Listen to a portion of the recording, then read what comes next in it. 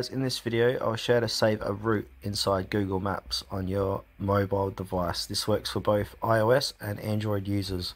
Please make sure to watch this video to the very end to avoid missing any vital information and making any mistakes along the way. In saying that, let's dive in. Alright, first things first, open up your Google Maps app on your phone and now find that route that you'd like to save. So for this example, I'm going to pick Malang. So I'm going to click and hold and then click on directions. Like so, and then I want to get the route from Malang to Lake Plains, so I'm going to click and hold on to Lake Plains,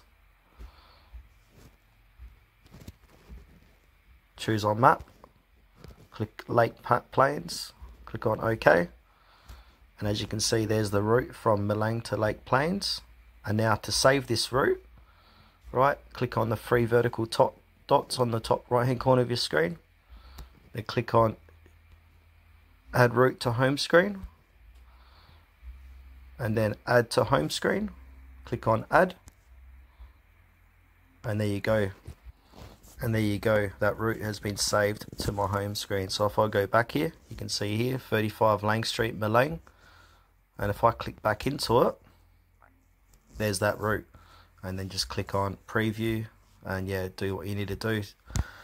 Alright, that's the end of this video, guys. Thanks for watching to the very end. Please consider to like this video and subscribe to the channel if you found it helpful. We really appreciate it and it helps us out a lot.